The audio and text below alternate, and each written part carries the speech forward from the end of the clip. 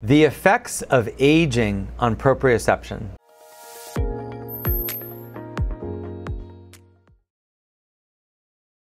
A 2007 article in a journal called the European Review of Aging looked at the question of aging and proprioception. The article was called Aging Effects on Joint Proprioception, and it was a meta-analysis, meaning it used several different studies to draw its conclusions. This study specifically looked at the awareness of how much of a bend there was in any joint in the body. Several of the articles that it used looked at ankle, knee, and hip angles. They looked at young people and older people, both people that were very, very active and people that were very sedentary. There were three conclusions of the article. First, for anyone, as you get older, your ability to be aware of your position sense goes down.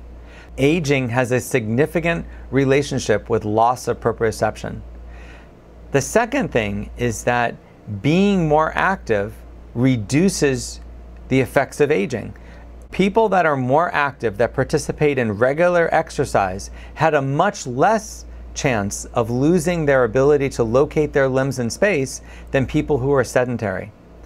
The third conclusion was that there was a direct link between proprioception and balance.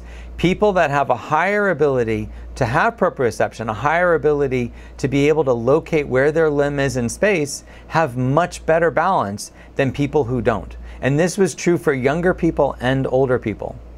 So the conclusion of this article is very interesting.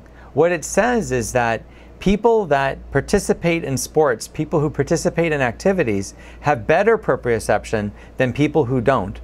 That people who are older have less proprioception than people who are younger.